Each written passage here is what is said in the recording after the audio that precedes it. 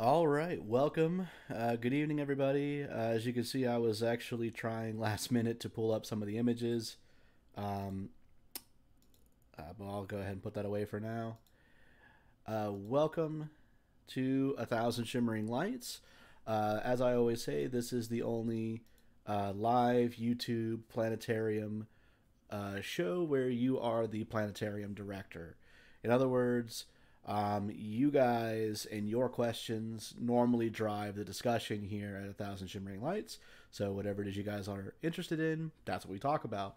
But the James Webb Space Telescope recently released the first images taken by the new telescope, and they are incredible. So tonight is actually a special themed episode where we're going to be talking all about the James Webb Space Telescope, these new images, what we're actually looking at in these new images, and all of that.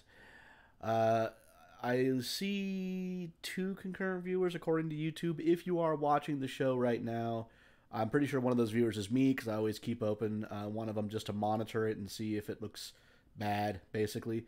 But if anyone else is here watching, definitely say hi in the chat. Let me know that you're here. I always like seeing you guys commenting in the chat because, first of all, I do watch that for questions, and I like to think of these as like a hangout session. So we're just kind of hanging out. I like to hear from you guys, talk to you guys. But it also makes me feel like I'm not just alone here talking at my wall, because I do see my wall right here. Um, and if I actually see you guys interacting in the chat, it doesn't feel as lonely. It feels more like I'm actually having a conversation with you guys and not just talking to no one. So if you're here, say hi in the chat for me. What I'm going to do real fast is I'm just going to go ahead and go to a few different places and post about the session. I know I posted the YouTube or the Facebook event that I posted about it. I only posted it last night. I didn't do it super long in advance like I normally do. So I don't know if that's going to have an impact on the viewership tonight.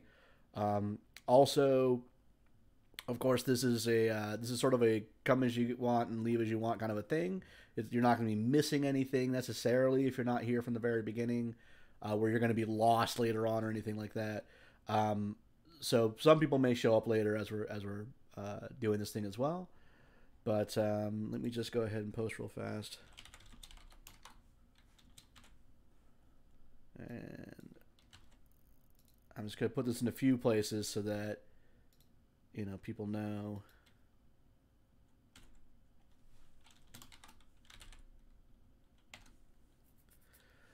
That I'm live. I'm going to try and drum up some viewers.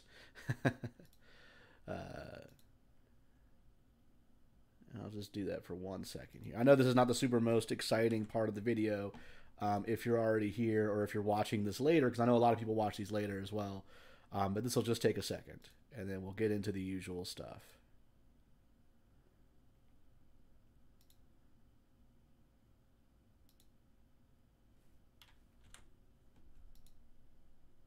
There we go. Cool. All right. Well, like I said, welcome if you're new to the channel, and if you're not new to the channel, welcome anyway. And let's go ahead and do a little house cleaning or housekeeping. Nobody's watching right now, but this will be for people who watch it later on the recording. I'm going to go ahead and talk very briefly about the Astronomy Club. So, for those of you who have watched the channel before, you might know this already. For those of you who are new, welcome again, and of course this will be news to you. I am part of the Northeast Florida Astronomical Society. In fact, I'm one of the board members for, let me adjust this camera down slightly, for the Northeast Florida Astronomical Society. I'm our membership director, so I would not be doing my job if I didn't talk about membership in the club. Obviously, not everybody watching this lives in the Jacksonville area. But if you do live in the Jacksonville area and you are interested in astronomy, definitely check out NEFAS. We have our website, nefas.org. We also have our Facebook page, simply NEFAS, which again stands for Northeast Florida Astronomical Society. If you don't live in the Jacksonville area, there's a couple of options. If you live in St. Augustine, there's a club there called Ancient City Astronomy Club, ACAC, another great group of guys. I'm a member of both clubs. A lot of people are members of both clubs. Some of their members are members of ours, etc. But also, if you do live in the Jacksonville area, there's us, and let me tell you about us. First of all, if you are interested in joining NEFAS, you can always do so by going to the website, go to membership, join NEFAS, and you can hit new or renew membership, as the case may be. First, last, address, da-da-da-da-da. Memberships are $20 for students and seniors. Individuals, $40. And family is $50. $50 for the family. We define a family as any two grown adults and however many children they happen to be in charge of. We don't get super nitpicky on what we consider to be a family. All families are welcome with NEFAS. We have 2 additional levels just for people who want to donate more to the club. So we have our benefactor level at $75. I don't expect anyone joining the club for the first time to be a benefactor. And I'm always honest with people, you don't get anything extra. Your name is mentioned in the newsletter. You get a nice pat on the back from me, and I thank you for helping us stay afloat. But really, that's just for people who are dedicated to the club and they really want to give more. So I'm always honest out of the gate. It's just more. It's just to donate more. And then corporate is, again, if you have a small business here in Jacksonville and you want to advertise in our newsletter and be a member and really support the club and be a corporate sponsor, is what this level is for. Now, these memberships are annual, by the way. So this student membership, if you're in college, $20 a whole year of membership in NEFAS. So these are really, really not bad membership rates. Also, our club is a member of the Astronomical League, so is the ACAC and most astronomy clubs in the country. So if you're a member of NEFAS, you're also a member of the Astronomical League and the Dark Sky Network. Believe the Dark Sky Network. I'll have to double check that one, but for sure the Astronomical League. We just pay all of our members' dues for them and send all their names in, and so you're a member through us in that organization as well. In case you want to start getting different certifications for observing goals, maybe make Master Observer, that kind of thing.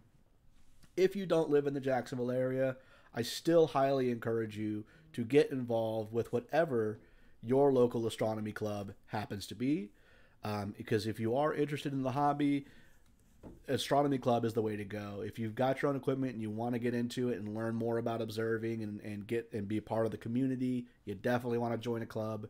Even if you don't, you want to check out the calendar or newsletter of whatever is your local astronomy club, because of all the great events that astronomy clubs do that you can take part in. And with that in mind, I'm going to do like I always do and talk briefly about our calendar, but let me just double check and see if anyone's joined the stream. Not yet. So again, this will be mostly for people watching later, but this is our calendar of upcoming events. Again, if you don't live in Jacksonville, you can skip ahead in the video if you're watching this later. But one thing we've got coming up, this Saturday and next Saturday are the 2 Saturdays this month that fall closest to last quarter and new moon, which means they are dark sky observing sessions. Now, right out of the gate, what I will say is our dark sky observing sessions are not what we call outreach. Outreach is the term we use for when we set up telescopes for other people to look through. I'm going to talk about some outreach events coming up, but bear in mind that our dark sky observing site is the one thing we actually do for ourselves. So our telescopes are not there set up to, have a line of people lined up looking through and say, oh, look at this, and this is for public education purposes. This is us making our own observations. But if you have equipment and you'd like to get out under a dark sky and experience what it's like to do astronomy as a team sport in what is sometimes called a star party, these are a great opportunity. We also unofficially go to our dark sky location at random times. If there's ever a good night of observing, people often hop on Facebook and say, hey, I'm headed out, who's with me? But these are scheduled sessions where I meet people at the Firehouse Subs in McClenny and lead them out to the observing site. Now, this Saturday, I actually have plans already, but I'll probably end up arranging with somebody to meet people and lead them out to our observing site if I can't make it, and if the weather is good. The weather's really not been great lately, and I'm not holding out high hopes for this Saturday, if I'm being perfectly honest. But if the weather holds, we'll be doing that event. And we do that, like I said, twice a month. It is a remote location, so we go all the way out to the middle of the Osceola State Forest. into like a big clearing in the woods. We meet at a Firehouse Subs and drive out there so new people can come out there with us.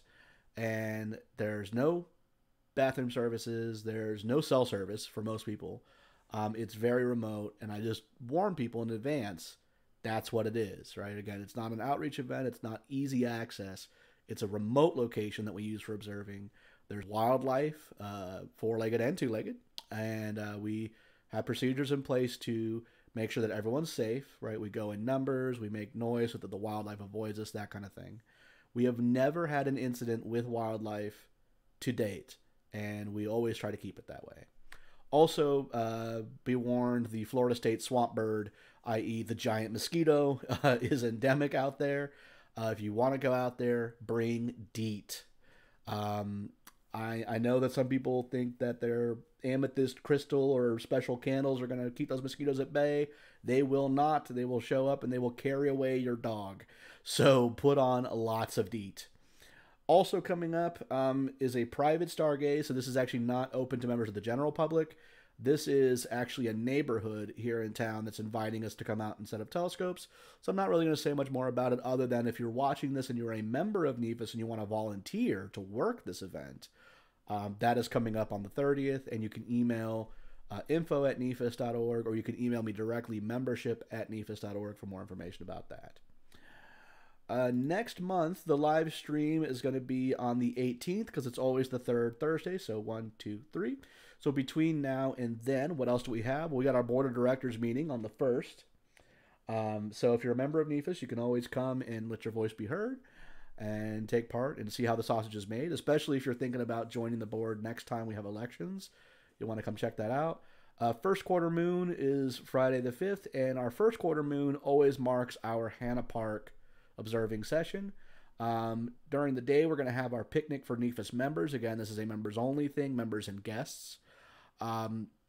This is an outreach. We're going to have a picnic to celebrate our club.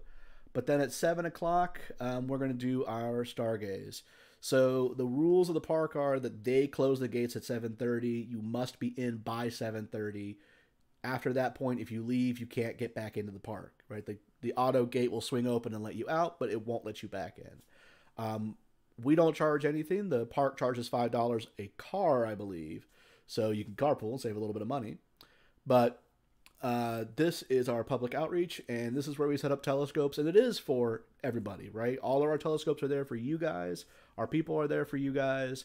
None of us is out there trying to meet our own observing goals like we do at the dark sky. This is us there to teach you about astronomy. And I do a laser pointer tour of the sky, which is kind of like an abbreviated version of what I do at the beginning of each episode of this show, where I take an outrageously powerful laser, fire it into the air, and draw out the constellations in the sky and tell some of the stories and that kind of thing. And it's always a great time. We have a policy called NEFIS Never Cancels, so regardless of the weather, we are there. And we have had sessions where we've literally hidden under the pavilion while it's raining, and I've just talked about space, kind of like I do on this show. So no matter what, we are always there.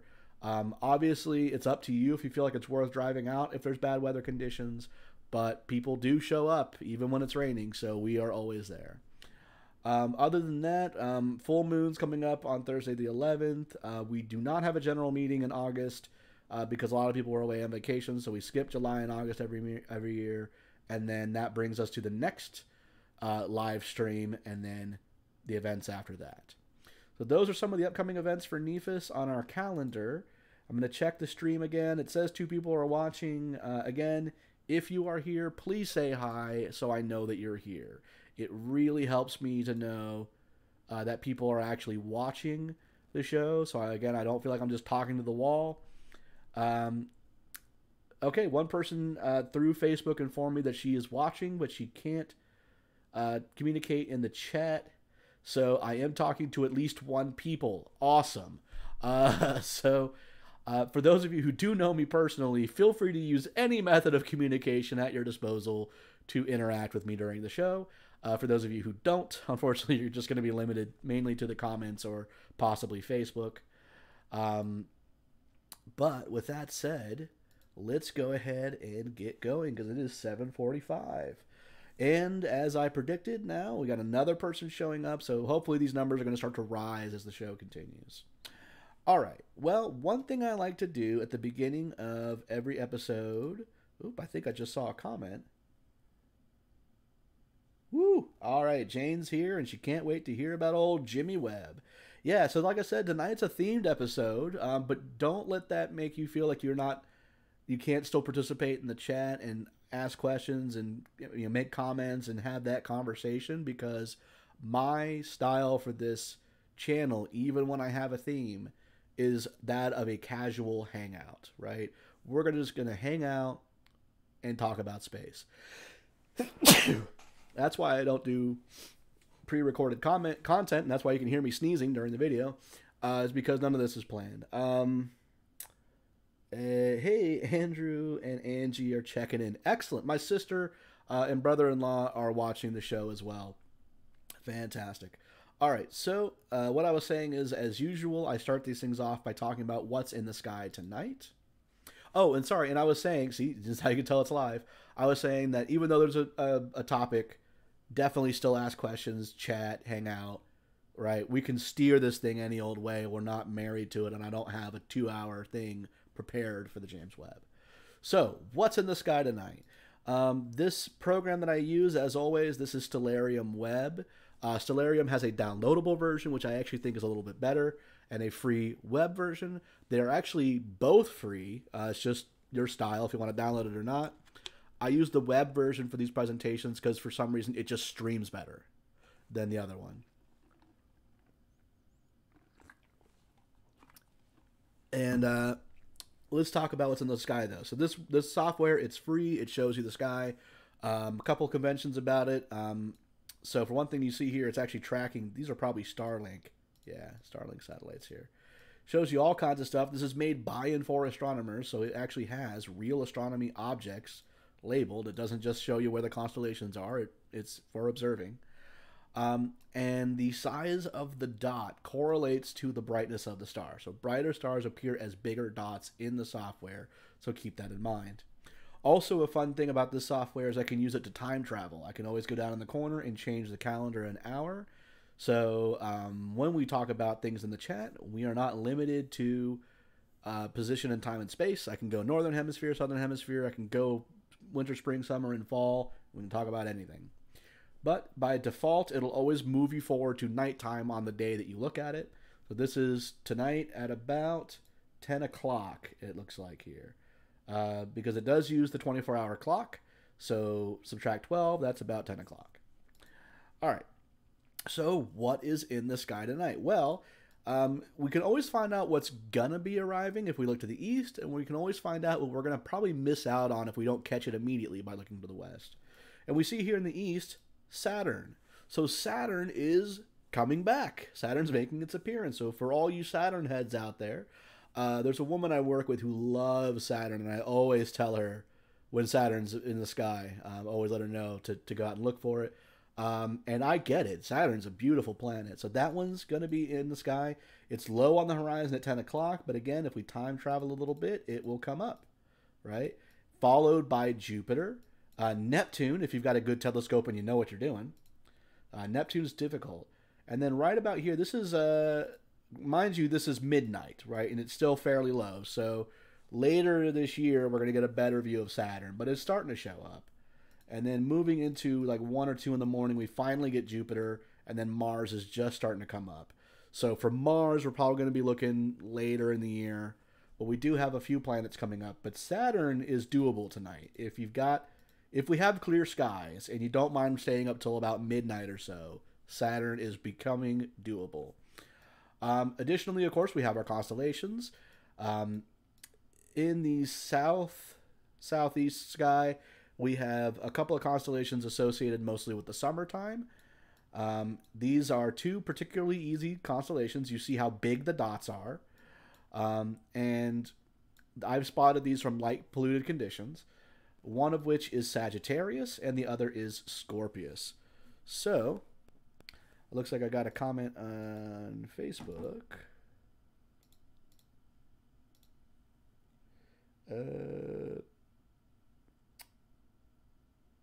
Cool, cool. All right. Andrew, who's participating in the chat as well, he pinged me some images about Jupiter from the James Webb. Thank you so much. We'll definitely talk about those Jupiter images. So, spotting Sagittarius, and I'm going to rush through this a little bit tonight because I do have a lot of content I want to get to. Sagittarius looks like a teapot. If I draw on the lines, you can definitely see, right, here's the body of the teapot. Here's the handle. Here's the spout. Tip me over and pour me out. Here's Caus Borealis, which is the lid of the teapot. So it's supposed to be some kind of centaur, but for me, it is absolutely a teapot. And the cool thing about it is the spout points right at the core of the Milky Way galaxy, right? So right about here-ish, right where the spout is pointing next to this star, if I'm not mistaken, about this neighborhood, is where Sagittarius A star lives, that supermassive black hole at the center of the galaxy. Now, another constellation, and I find that these lines are not quite how I would draw them, so I don't find them super helpful, but this right here is Scorpius, and it's a little hard to tell in the software because it's adding all these other stars. This software is imagining a really good night of observing. Here's the other reason why I like the downloaded version. You could actually simulate light pollution and stuff and get different views. But these three stars, Antares, Alniat, and Tau Scorpii, they form a sort of curve like this. A Crab, Dashuba, and Pi Scorpii form another curve like this. Those two curves, in my opinion, are the easiest way to spot Scorpius. Some people may have other ways of spotting it, but personally, if I find the teapot, I start looking for the red star, so Antares, look for that other two that form a slight bend, and then the other bend that goes with it, and now I know I'm looking at Scorpius. Those two sets of three stars, I always imagine that's the body of the scorpion. I kind of use my imagination to put the claws in. There's not really any stars for the claws. But then if I add in the lines, you'll see that coming off of it, we get this, following this curve from Antares, we get Epsilon, Mu, this is Eta, Sargas, Iota Scorpii, Kappa Scorpii, Shaula, and then shoot over to G Scorpii for the stinger, right? This group of stars right here is also sometimes called the fish hook.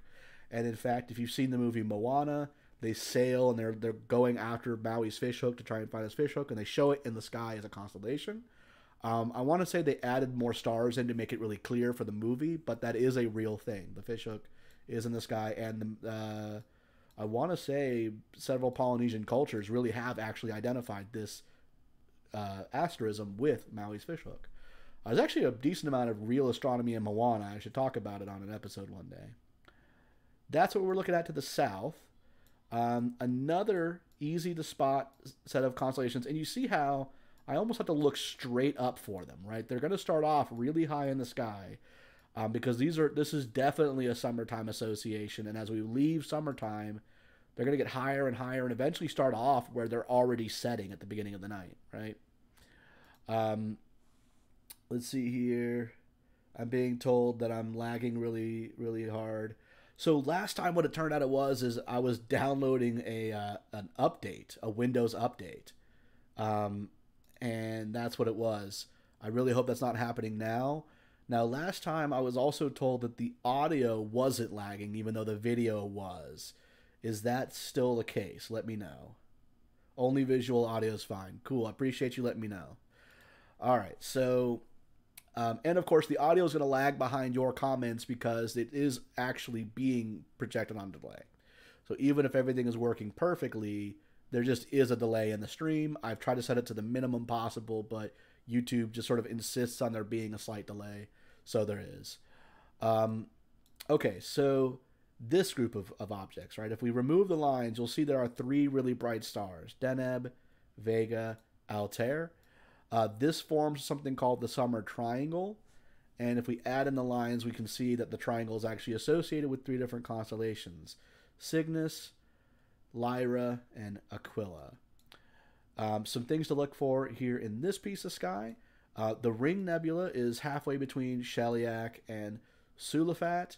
Sheliak, by the way, is one of the locations of an episode in The Orville. If you watch Star Trek or if you watch the Orville, they often use real star names for their episodes, and I always personally find it really funny to like find the real star where this episode supposedly takes place. Like, it's a really famous episode of Star Trek: The Next Generation that takes place on one of the stars in Orion's belt. Actually, it's the one with the proto-Vulcans that mistake Picard for a god. But anyway, about halfway between these two stars is the Ring Nebula. Now tonight we're going to talk about something called the Southern Ring Nebula, which is one of the images by the James Webb. It's not this one, but it's another similar nebula in the southern hemisphere sky. But the northern hemisphere ring nebula is very easy to find. You find Vega, you find the parallelogram, and it's halfway between Chelyabinsk and, what was this one? Sulafat. And that's the Summer Triangle. Once you find the Summer Triangle, you can use your star charts to find other nearby things, especially Hercules, which has a really, really cool globular cluster in it. And then lastly, I'm just going to quickly talk about our circumpolar constellations. Circumpolar are always, for the most part, available to us. And they are really good constellations for first-time observers to get used to finding. So if I turn off the lines, you can immediately see these bright stars right here. Right? The Big Dipper, as it's commonly known, or the Plough to our friends in the UK, it consists of really bright stars. It's very easy to find. Once you have found it, you see the handle and the bowl, what you've actually found is a part of a larger constellation. If I add in the lines, you'll see that it actually includes many more stars. And this is Ursa Major, the Big Bear. But also, if we take these two stars here, whoop, there you saw the bear there. Let me bring it back for you. All right. Long-tailed bear, and there's a goofy story about that where they're swung by their tails and thrown into the sky and it stretches out the tail. But if we take this star, Merak and Dubhe, and we draw that line and we keep going, we hit Polaris. Polaris is not the brightest star in the sky. It's a common misconception. Polaris is actually the 43rd brightest star in the sky. It barely makes the top 50. But why is it so famous? Because it's always north. If I time travel in the software, you'll see everything goes around Polaris. And that is why the constellations closest to Polaris are called circumpolar, because they go around the pole star. Once you've found Polaris, you have found a dim and difficult to see constellation, I'll be honest. You do have to get somewhere dark for this one. What you'll usually see is Polaris, and then you'll see these two stars, Kochab and Pherkad. Between them are these very faint stars, Zeta Ursae Minoris. Minoris because Ursa Minor is the name of this constellation. I can't even click this star. What's this guy called? Gaia, some other nonsense. Epsilon Ursae Minoris, Yildun, and of course Polaris, that form the Little Dipper, also called Ursa Minor, the Little Bear. Other circumpolar constellations are Cepheus, which I've always found to be sort of vaguely house-shaped, and Cassiopeia. And Cassiopeia is another great guidepost constellation because, again, these stars are fairly bright. Ignore the background ones. If you're somewhere without a lot of light pollution, this is actually easy to spot because it'll be the only stars to get through the light pollution, and it forms this sort of W shape or M shape depending on when in the year it is. Because it'll wrap around the other side. So sometimes it looks like an M, sometimes it looks like a W. And it's cool because if I fast forward the time a little bit, as we move into wintertime, this will get easier and easier to see. You won't have to stay up till midnight. But it points at the Andromeda Galaxy, also known as Messier 31. So it's a really cool one to know how to find. As we move into the winter, I will talk some more in future episodes about how to find the Andromeda Galaxy. I'm going to take a quick pause to check my chat. Yeah, visual lag, audio is good, stabilized now, maybe, okay. I'm watching the little example here, and I can see myself lagging, so, yeah, maybe it'll come and go, we'll see, but, gosh, got to find out why. You know what? Actually, I think part of it is my graphics card I was using died on me, and I'll bet you that the video is being processed through the graphics card, and so I'm not using as great a graphics card as I used to. Although, I don't know. I feel like my regular card should be able to handle this, and then it's probably just the bit rate that's the problem. But who knows? All right, so we're going to get into the James Webb Telescope.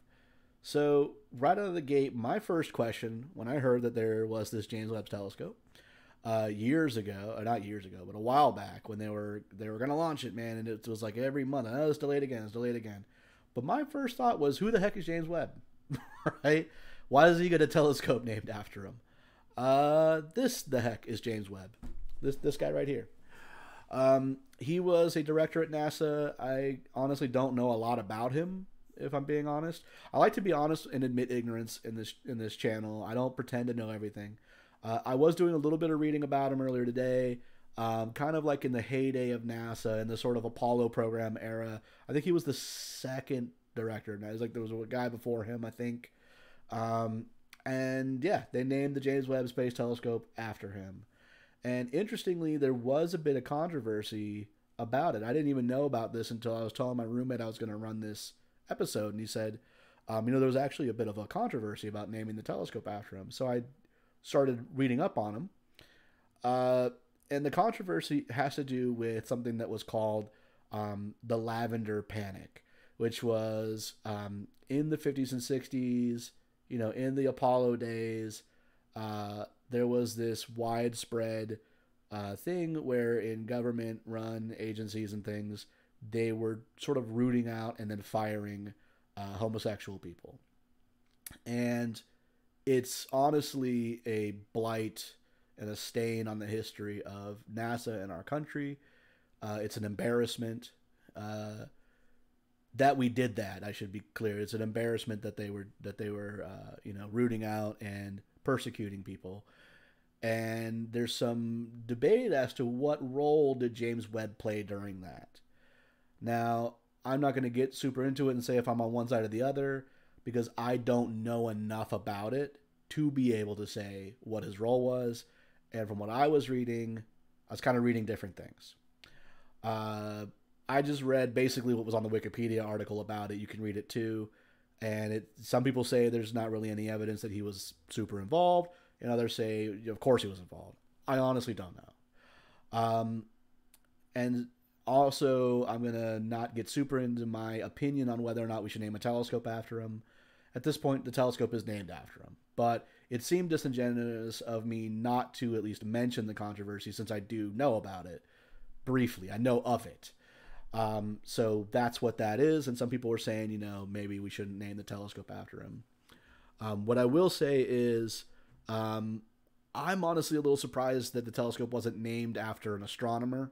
It was named after the head of NASA. Like, I know why Hubble has a telescope. He's Hubble, right? Hubble did a lot. And I had never heard of James Webb until this telescope, but it is what it is. I'm more interested, though, in this James Webb. So this is the James Webb Space Telescope. And this telescope may not look much like a telescope if you are new to telescopes. So what most people think of the telescope is a long tube with a lens at one end and the eyepiece at the back. Or if you have a bit more experience, you might have seen like Newtonian telescopes and this kind of thing. Really all you need for a telescope is some way to take a bunch of light and focus it, right, so that you can observe. Some way to capture, and the bigger your telescope, the more light you can capture and focus in, so fainter objects become bright enough to observe. That's the basic principle of how telescopes work. So, what you're actually seeing with the James Webb Telescope is a method for doing that. It is a reflecting telescope. All big telescopes past a certain size are reflecting telescopes. And the reason is because all you have to do is somehow focus light. So a lens can focus light by being thicker glass in the middle and thinner near the edges. The light passes through at different rates because the light is impeded by the glass, and that causes the light near the outside to be bent more than the inside and a focusing effect.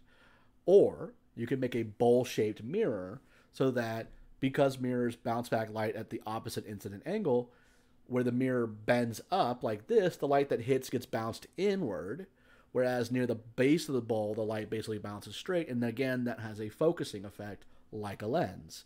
That's how my telescope works. That's how a lot of people's telescope works. So a bowl-shaped mirror will do it. What's really cool, though, is with high precision engineering, you can make a mirror out of segments instead of one big hunk of metal, right, or glass or whatever. And the advantage of mirrors, by the way, the reason why all the big guys are mirrors is because once you get past a certain size, making a lens that's like the size of a car would be prohibitive. Because the lens has to be a single piece. You can't make it in segments. It has to be thick in the middle, so you'd be looking at just a ton of glass, literally tons of glass, to make something this size. It's just, and the tolerances, making optical grade glass that size is just not at all practical. Mirrors are the way to go. Now, the first thing you might notice here, as we're looking at it, and I'm going to check real fast for questions as well. Mike says James Webb was genius at getting funds from Congress. The astronauts felt that without him, there would not have been a space program. Okay. Yeah, like I said, I'm not here to necessarily besmirch anyone's legacy. I've heard different things about him. But yeah, so, gosh, if we're going to talk about these pictures, I really want to have a higher quality stream. I'm going to try something that I don't normally do, and I'm going to switch off my camera. And we're going to see if the quality of the stream improves when it doesn't have to show my face in real time. So I'm going to disappear from your screen, or I've already disappeared from your screen, and I'm going to start to watch the stream and see if it clears up at all. If it doesn't, then I guess I can always put my face back on there. But all right, so we're looking here at the James Webb, and one question that you might have is why yellow, right? If these are mirrors, why don't they look like mirrors? Why are they yellow? Well, I learned today that they are actually gold-plated beryllium. Yes, NASA spent millions of dollars sending a gold-plated telescope into space. Now, actually, the gold plating is extremely thin on these things. I haven't actually worked it out, so I don't want to make any quotes and be wrong. But I want to say it's something like if you scooped all that gold up, you could make like a ring. It's not a huge amount of gold. Maybe a bit more. I don't know. This is a really big telescope. But it's important that it be gold because of the properties of gold, not just because they're trying to bling out their telescope. Basically, this telescope mirror is not meant to reflect visible light. Right? They're not trying to actually capture visible light, visible spectrum images. This is highly reflective and highly mirrored, specifically in the infrared part of the spectrum. So one thing to learn tonight about the James Webb, first interesting thing to learn, the mirrors are plated in a very, very thin layer of gold over beryllium, interesting of all materials. And that makes it reflective in the infrared because the James Webb telescope is not a visible light telescope the way that the Hubble was. It doesn't use the visible spectrum. It takes images in the infrared. And that knowledge is going to help us better understand the images when we get to looking at some of the images. But we'll talk a little bit more about some of the components of the James Webb. Again, like I was saying before, as stream is fine with or without me, okay, then I'm going to come back because I'm a narcissist and I want you to see me. Okay, so not really. All right, so we'll talk a little bit about the components of this James Webb Space Telescope. You see it a little bit down here in the bottom. This is called the telescope bus. This includes a lot of things like the reaction wheels. I want to say this thing uses reaction wheels to orient itself and aim itself. Solar panels to power it. The antenna to beam this stuff back to Earth. That kind of thing. Although actually this might be the antenna up here. I'm not really sure. And then this 5-layer beam burrito. What is going on here with this big diamond shape? Well, the telescope has to be able to see infrared light, but if the telescope isn't kept very cold, and I looked it up, and it was something like minus 90 Fahrenheit or something ridiculous, really, really cold.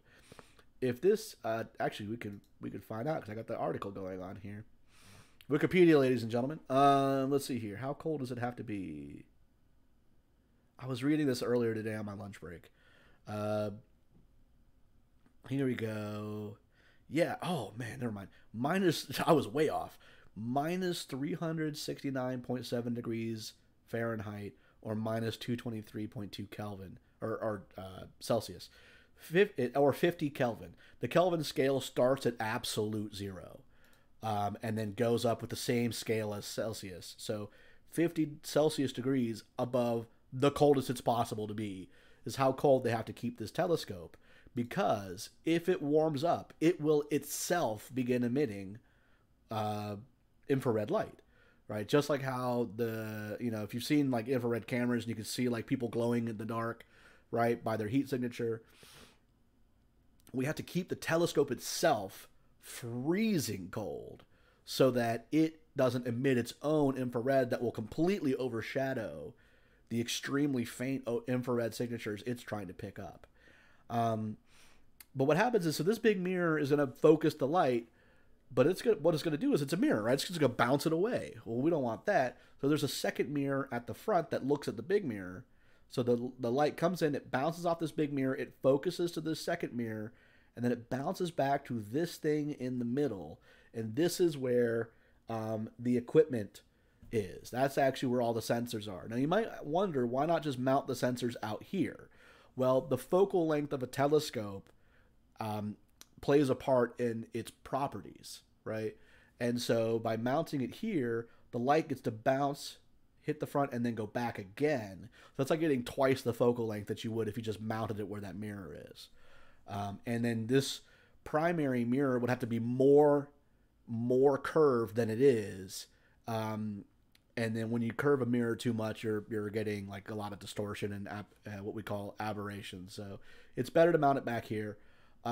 You would think that this gets in the way and would put like a big spot in the middle of the image, but actually they just focus right past it. And a lot of amateur telescopes use a similar concept, except amateur scopes, the secondary mirror is at an angle and bounces the light out the side. What's in the middle here in this instrumentation package... Oh, sorry, I was talking about how cold it has to be. So this big thing is to shield it from the sun. I forgot that part. So this is basically multiple layers of heat shielding with gaps between them so they act like a radiator to protect the telescope from the sun's heat. This telescope does not orbit the Earth, by the way. It is orbiting a Lagrange point, and we can talk a little bit about what that means. But here it is. So here is the Earth, here is the sun, there is the L2 Lagrange point. What that is the Earth's gravitational field gets progressively less as you get further from the Earth, and so does the sun's. The sun's gravity is more powerful than the Earth, but at this distance, the Earth is closer, the sun is further away, but this happens to be a spot where it winds up being equivalent, right? The Earth and sun are having an equal hold, basically, versus the centrifugal force of the orbit itself, which would want to pull the thing away, right? And so you wind up with a stable location in space that an object can orbit around this point and not fall towards the Earth or the sun or whatever, but basically just be held there. And as the Earth orbits, it basically drags the telescope with it gravitationally. The actual orbital path is what's called a halo orbit, and here are 3 different diagrams taken from 3 different angles showing basically what that means. And I'll be honest, I'm not super knowledgeable about it, so that's all I'm going to say about that. So that's the James Webb. Like I said, it takes images in the infrared part of the spectrum. And I'm checking the chat now. Looks like we got... oh, my dad's here. Charlie Mike saying now he can chat. Cool, cool. All right. So, yeah. So that's what it does, and it takes infrared images. So, with that said, here is... I'm going to show a couple more pictures, and we're going to get into the actual photos. The real reason you guys are here tonight, right? Here's a picture of... the guys who worked on this next to a test article. This one is not the one that's actually mounted on the James Webb. This is a test article. But if we look at this previous image, right, this is how big it is compared to people. This thing was absolutely huge. Absolutely huge telescope with a ton of points of possible failure, apparently. And this is something I'm going to talk about in a bit, so we'll move that further down. little spoiler for you guys there. All right, so if there's no other questions in the chat, we will get into some of the images. So, first of all, this is the one that my brother-in-law sent me at the beginning of the thing. Andrew, what's up? This is Jupiter. And there's a couple interesting things about this picture, a couple things I like about it. First of all, in a weird sort of way, I like that this picture demonstrates that the James Webb isn't perfect at everything, right? The James Webb is a tool designed for a purpose. And what the James Webb will not do is give us like a Voyager style high definition image of Jupiter, right? It's going to give us an image of Jupiter in the infrared part of the spectrum, right? What you can see is different cloud bands have different brightnesses in the infrared. Now, some of this is from reflecting infrared from the sun that hits the atmosphere, and the places where Jupiter is absorbing that light, you know, it's going to appear darker. Where it's bouncing, it's going to appear lighter. But also places where Jupiter itself may be producing some infrared radiation in its own atmosphere may not be as opaque in certain areas, and so more of that infrared is kind of getting through. And, you know, here's the Great Red Spot. But, like I said, I'm probably not going to make it my wallpaper on my computer, right? It's probably just going to be whatever. But, you know, this is the kind of image James Webb does. It does infrared. This is something really interesting. So this is not an image. This is actually a set of data. So the James Webb Telescope has some instruments that don't take pictures. They just detect levels of light in the infrared in different parts of the spectrum. So this is the NIRIS instrument on the James Webb Space Telescope, which, according to our object, because there's a list here that just tells us what all the different instruments are called.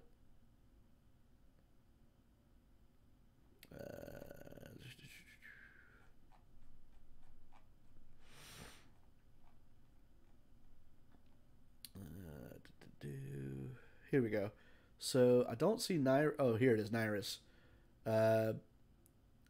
Near Infrared Imager and Slitless Spectrograph is what that stands for.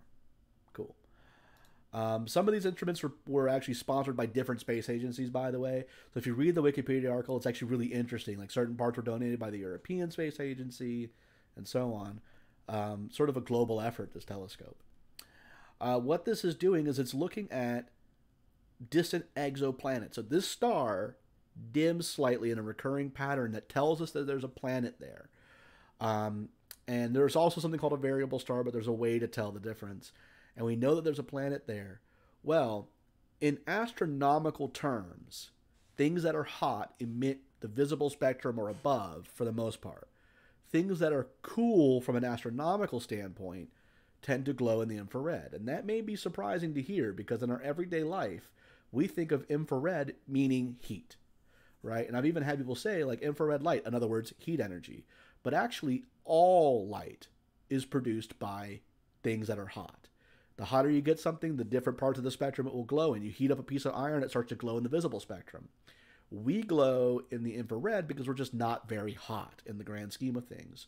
So actually, you want to flip that thought and think of infrared being related to cool objects when it comes to astronomy, right? And so planets orbiting stars, they're going to register more in the infrared than they are going to in the visual.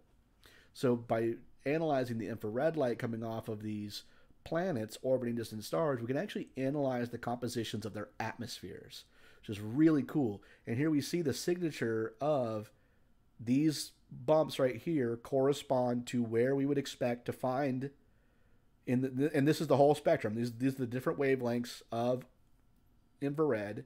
And in the infrared part of the spectrum, there should be a peak here, here, here, and here if there's water. So that tells us there's water in the atmosphere of that planet, right? It's very cool stuff. Let's see. I feel like I'm going kind of fast and I can slow down a little bit. I'm going to come back to this image. Did I find a nice big picture? Yeah, this one is decent. I was kind of rushing before the thing started because I wanted to find a better picture of this one. Can I just Control+ it? Yeah, I can. Okay. So This image right here is one of the new pictures released by the Webb, and it's my personal favorite, right? So we're going to talk a little bit about what's actually going on in this picture. So you might remember, you may know, and actually a lot of the people watching this show I know personally would definitely be familiar with what I'm about to talk about. You may be familiar with the Hubble Deep Field. And I see there's a comment in the chat real fast. The images I sent you stated they were calibration shots prior to the ones publicly released. Kind of cool to see the rings around Jupiter. Okay, yeah. So that was a calibration shot using Jupiter as a practice shot. Good to know. So you might have seen the Hubble Deep Field and know the story behind that. They pointed the Hubble at a piece of sky. Here, I'll just bring it up. Where's my Wikimedia Commons? Right. Hubble Deep Field. They found an empty patch of sky, and they let the telescope just sit and gather light and gather light and gather light and gather light, and then turns out it was just absolutely full of galaxies, right? This is what they got. Okay, so the James Webb did that with a piece of sky that would be, this whole image takes up a region of the night sky that is the size of a grain of sand held at arm's length. That's how small a piece of sky we're looking at. But it did the same kind of thing. It gathered light for a long time and made this image. But the first thing I want to point out is this is not an image taken in visible light. This image was taken in the infrared. And we're going to talk a little bit about why that was the case. But isn't it interesting that it looks like a regular full color image? So what's going on? This is one of the reasons why I wanted to do this show, because I wanted to talk a little bit about how to understand these images, because when they were releasing these to the public, I think a lot of people saw this and they thought, oh, they snapped a picture like you would with a camera. But the truth is actually really interesting. So none of this is the visible part of the spectrum, right? Even if it weren't for the fact that this is so dim we can't see it, right? Even if you somehow took that infrared light and just amplified it, it would still be invisible because it's infrared. We don't see infrared. So why is it colorful? Because the colors are visible light. Why does it look like visible light? Well, this image was taken with I want to say it was the MIRI on this one, which is the mid-infrared instrument. And there's the visible spectrum. Once you go below red, you get to infrared. So actually, I'm going to bring up the spectrum real fast. I should go the other way around here. All right. Electromagnetic spectrum. Right. So this is actually a decent image. And actually, this is not to scale. This is like a logarithmic scale, because if you stretched it out linearly, the visible spectrum is barely a blip. But this is the visible part of the spectrum of light. All of this is actually light, right? But only a small portion of the light that exists can actually be seen. And what you're seeing here is actually the wavelength, right? Towards the violet end of the spectrum, you have high energy light with very short wavelengths, right? Really short wavelengths. Towards the red, the wavelengths are more stretched out, and it's lower energy. If you get even longer wavelengths of light below the red, you get to infrared, below red. If you go past violet, you get to ultraviolet. So the infrared is the light below red, but not quite to the point of microwaves. Which, yes, microwaves are actually long, stretched out wavelengths. You'd probably think it would be like the high energy stuff that you're nuking your food with, but actually not. But anyway, so this infrared part of the spectrum is a spectrum itself. There's what's called the near infrared, which are wavelengths close to red, but not quite. The mid infrared, which are longer still, and then the far infrared, which are very stretched out, and then we start to get into microwaves, radio waves, and so on. But here's the thing about color. It's not real. Not really. Color is a label that your brain applies to wavelengths of light. So when you get a light of a certain wavelength, your brain assigns it the color green or blue or whatever, and you see green, blue, etc. But that light itself is just a wavelength of electromagnetic energy traveling as a photon, but also as a wave because quantum mechanics is weird. So if we think of colors as labels, and we have a series of colors that we can see, and we have a series of light that is invisible to us, then we can imagine that those are basically like colors we can't see, right?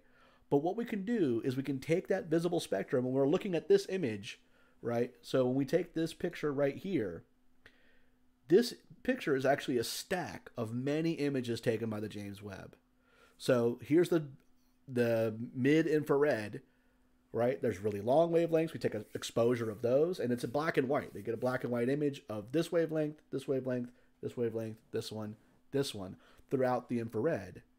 Then they stack those all up to make an image, but before they do, each of those images gets colorized, and what they do is they just assign colors to them in the same order as the visible spectrum.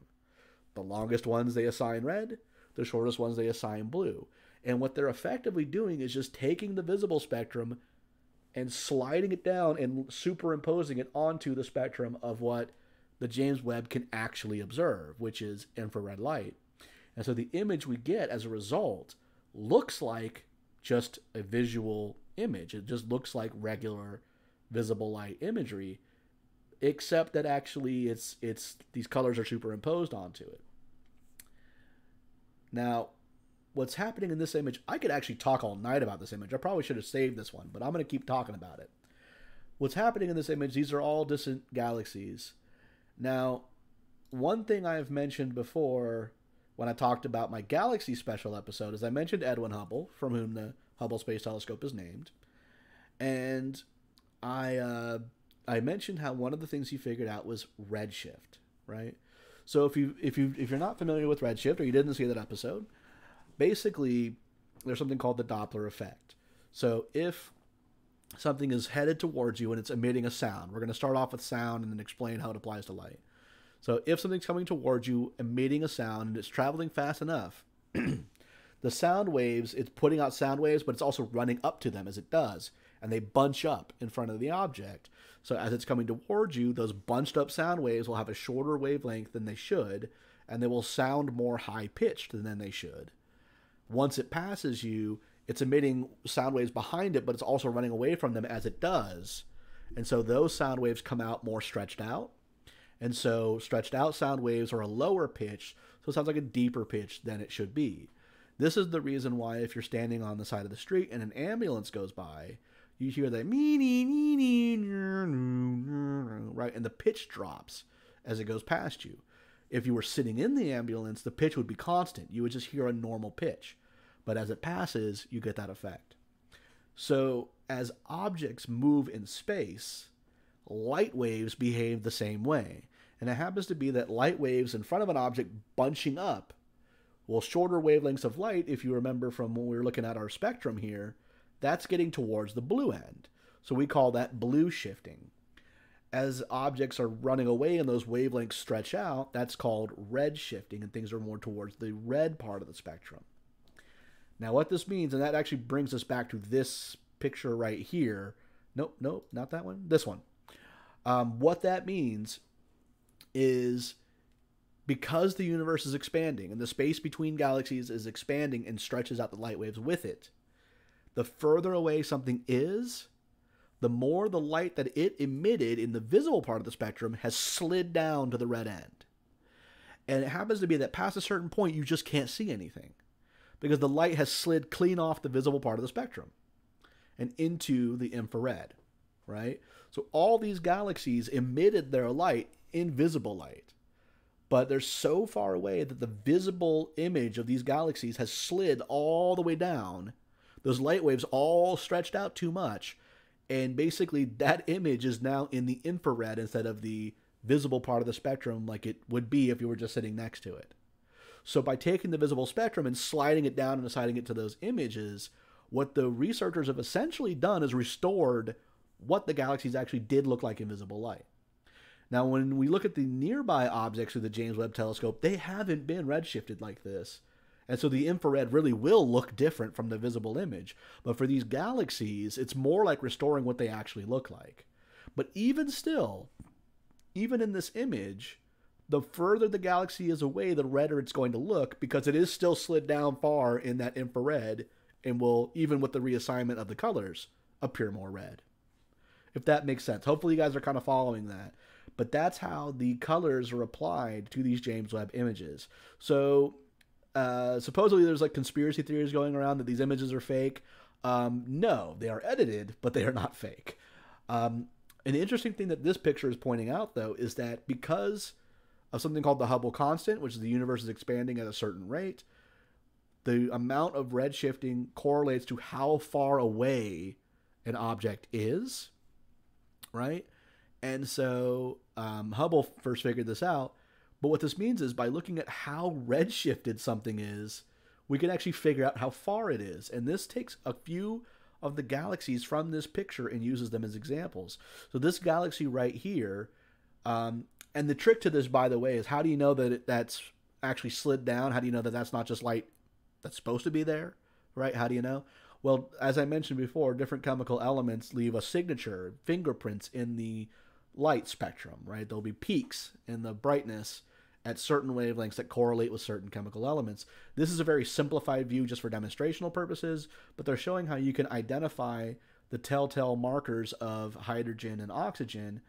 You see that there's a couple lines here that indicate hydrogen, right? Because the fingerprint might be split out across the spectrum. So you can find those in the spectrum of this galaxy here. And then you can see how far into the infrared has this been relocated from where it should be. And so that tells us that this galaxy right here is about 11.3 billion years.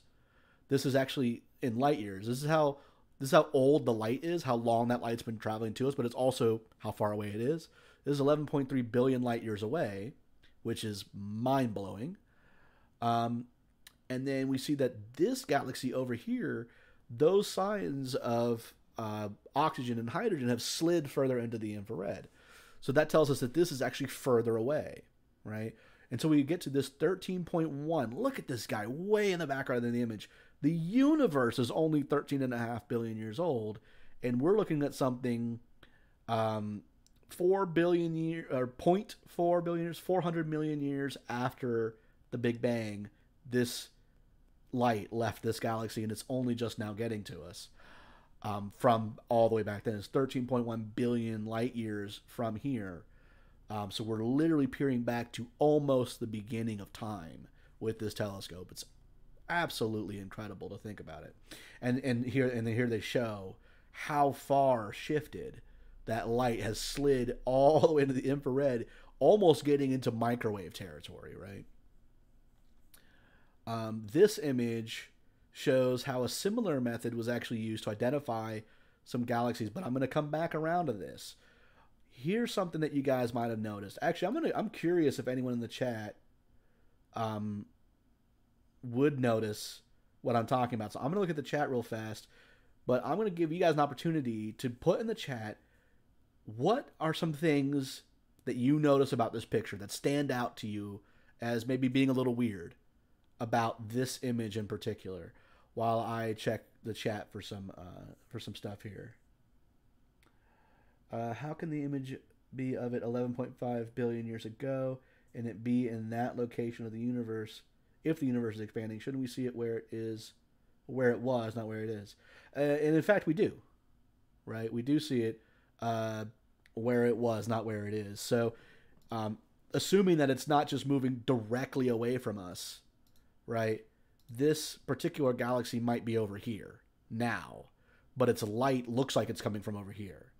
So actually, to answer the question, you're right. These are not where these objects still are necessarily.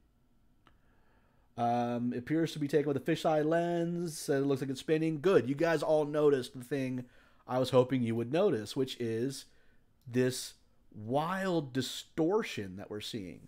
Almost like you used a fisheye lens, or like went into Photoshop and used like a that blow up tool that makes it like stretch in the middle and makes it all look all weird, right? It almost looks like, did we not calibrate the telescope right? Is this a funhouse mirror image? What's happening? Somebody already spoiled a little bit by saying gravitational lensing, but that's not a spoiler. That's called good job. You knew what it was. We're all learning. But yeah, this is what we call gravitational lensing, and I'm going to talk about what that is. So this big, long, stretchy, curvy thing should look like a dot. That's actually a distant galaxy. By the way, just so you know, these big, 8-pointed things here, those are stars in our own galaxy that kind of photobomb this image. Every other speck in this thing is an entire galaxy, right? These little dots you see in the background, those aren't stars. Those are galaxies. But this big stretched out thing is a galaxy, and so is this big, weird, wonky one stretched over here. This weird looking guy. So what is actually happening? What you're seeing is the fabric of reality being distorted. That's actually what it is. It really is that cool. So gravity, we learn in school a simplified understanding of gravity. We learn Isaac Newton's understanding of gravity. And then if you are like taking AP classes maybe, or you take physics in high school, or you get into college or whatever, you might learn it. You might get into the Einstein stuff. So what we tend to learn in school is that gravity is the force that pulls things to the earth, right? Or the sun or whatever, and that gravity is an attractive force between objects of mass. That is true, kind of. So gravity isn't actually one object reaching out and going with a force and pulling the other one in. That force that we perceive is actually a manifestation of what's really happening. What's really happening is that all matter in the universe warps the fabric of space-time around it. So you do this, right? My cup does this. Actually slightly bends reality, space and time, around all objects of mass. But the effect itself is very weak. So it takes a lot of mass to do this to a noticeable degree. And because the fabric of space is being warped around an object, nearby objects that are moving relative to it are accelerating through what appears to be a reference frame distorted by this distortion, and it basically results in objects pulling towards each other because those distortions in space-time you sort of fall into it, basically. It's sort of a layman's understanding, and it's not a great analogy because it invokes gravity as an analogy to explain gravity, the real thing, but bear with it, right? You kind of fall into that distortion. That's the best way to kind of explain it. It's weird. It just is weird. So that's what's happening. But what that means is if you get enough mass, you can noticeably bend the universe around some object. And what's really cool is that light itself is actually affected by this. Even though light has no mass, just because it just gets bent through that bent space. So you notice in the middle of the image, there's these big white galaxies. Now, part of why they're white is, remember, the colors have been assigned after the fact to all the different wavelengths. So these ones must be shining really brightly in every wavelength of infrared that they're imaging. And in fact, that's because these guys are not red-shifted like the guys behind them. So they're just glowing super bright from the James Webb's perspective. And so they just look white. But this is a nearer than the background stuff, cluster of really big galaxies. This one right here in the middle is really, really big. And then the other stuff are like way, way further behind this cluster.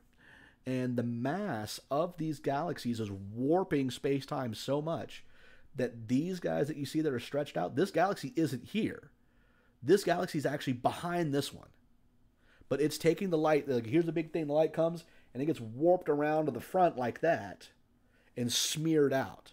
And so the light of galaxies that are further in the background, like this one, is behind this guy, right?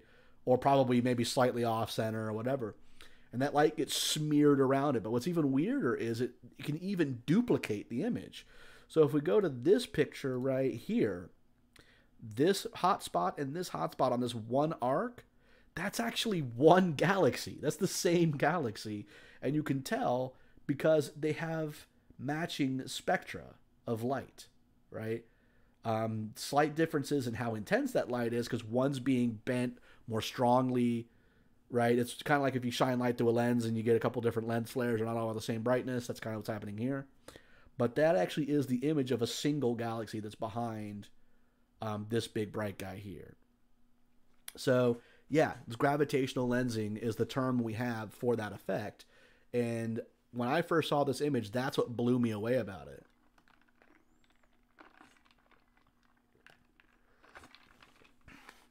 Excuse me. Gotta keep hydrated here if I'm gonna be talking all night. So that's the main thing that really blew me away about this image and why I really wanted to spend a lot of time talking about this picture, because that gravitational lensing effect is super cool. Someone says my beard is bending space-time. Yeah, right? Essentially, there's mass here in the beard. Plus, I mean, I like to think my beard has an effect on the universe. All right, I'm just going to take a quick little look at Facebook, see if anyone's trying to talk to me there, because I know not everybody can participate in the chat. And taking a look at the chat log as well. So like I said, definitely continue hanging out and talking in the chat. But that is this picture. Before we move on to the next picture, I do want to address one other thing. If you've been looking at pictures of the James Webb images, you've probably noticed this thing going on. These big spikes. What is with these big spikes? Well, first of all, distant objects don't produce those spikes. Those spikes happen when something is so very bright that it's like overwhelming the instrumentation. In other words, stars in our own galaxy are producing these spikes. But where does this spike pattern come from? Because this exact pattern of spikes is unique to the James Webb. And it's one of those things that, you know, decades from now, if you're looking at pictures, you will always be able to tell James Webb took this picture, because you will see 6 big spikes, right, arranged in a nice symmetrical pattern, and then a smaller horizontal spike, or that may be rotated in that particular picture. So what's happening with those spikes? And that's what this diagram is to explain. What these are called diffraction spikes, and they're an artifact, basically. So there's actually 2 sets of diffraction spikes that overlay. So the hexagons, because they are hexagonal and they have hard edges, right? When the light hits that hard edge, it's going to scatter. And so you're going to get linear scatter in all 6 directions, because that's the shape of a hexagon, right? So you see how the edges are color-coded in this image, and so too are the diffraction spikes. By the way, I got this off the Wikipedia article on the James Webb, so if you want to look at this picture later, you can get it there. So, you know, the top and bottom edges, as it were, are going to produce this big spike. You know, the ones that are going in this direction produce this spike, and so on. And that gives us the 6 big spikes in the image. Now, this is something we call the spider. The spider is the term for the thing that holds the secondary mirror. Even in an amateur telescope, we call that thing the spider. And there's the mirror in the middle. So if we go back to our picture of, not him, there we go. These bars, right, holding this deal in the middle, light coming from a distant object hits that bar, and it gets split to either side of the bar and produces a pair of spikes as well. So the presence of each bar creates a pair of spikes that lies perpendicular, or actually not perpendicular now that I'm looking at it, but that cuts across that thing based on the angle at which it meets the secondary mirror. So this red one at the top produces this horizontal row of spikes, and then this one and this one produce these 2. And what's interesting is these are not equilaterally spaced, and right now as I'm talking, it dawned on me why that is. Because you see how they are the same angle, that 33-degree, I think it is, angle that corresponds with the corners of a hexagon, so that 2 of the pairs of diffraction spikes overlap with the spikes being produced by the hexagon. So they're kind of minimizing the impact by organizing it in this way. But of course, the third one goes vertically, and it can't help but wind up producing a spike that doesn't intersect with these 2. So if we overlay these 2, you get that pattern. 6 big spikes and a pair of smaller spikes. So that's why we get on these stars these big spikes. And that is the sort of the signature of the James Webb imagery. Anything you see from the James Webb, you're going to get 6 big spikes two little spikes. In the chat here, we see you're saying those curved shapes are actually from objects behind the object that's been in the light. Yeah. Yeah, seriously, it's really cool. When you get gravitational lensing, a lot of times those objects are actually, if we were in the realm of our everyday lives where objects aren't nearly so massive as to produce a noticeable effect, one object would hide the thing behind it. But you get enough mass, and it will just take that light around itself and just smear it out. It's really cool. I will say, I don't know 100% that this galaxy, for example, is actually directly behind this guy, but I suspect that it is, because that's often the case with gravitational lensing.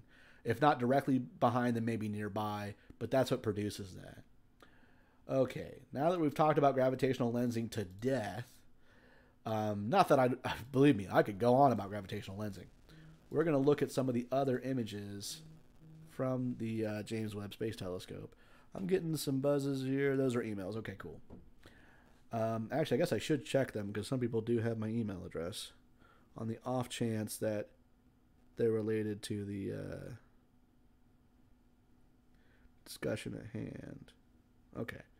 It is not. But it is something I need to deal with because I am on the board. So I will look at that later. Let's get back to... see, now, I think it was like space.com, I think, put out like a set of these images. Here we go. Let's get the full width. That's what it was. Is I had like...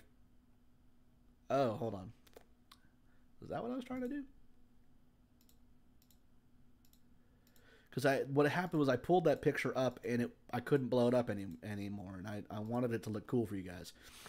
So this picture right here, can I see? That's the thing. Like, it's not giving me the zoom in. This is not the full res version, and they did release the full res version. So let me see if I can find it. Just because I happened to find some really cool things in this picture, and I really want to show them to you guys.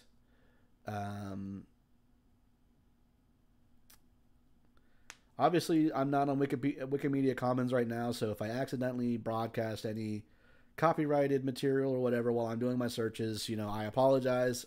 It's not intentional, obviously, and this isn't monetized anyway, so who's gonna tell me I'm ripping them off? James Webb, new images. Just try space.com, space.com.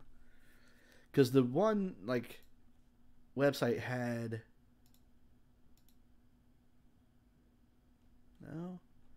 Man, I cannot find it anymore. I'm just going to do my best with what we have, guys. You know what I might do? And I don't like to do this because I don't know whose pictures I'm going to wind up getting, but I'm just going to do the old Google image search. Here we go. 2040 by 10. That's my full res. Now we're talking because now I can zoom in. Okay. That's it.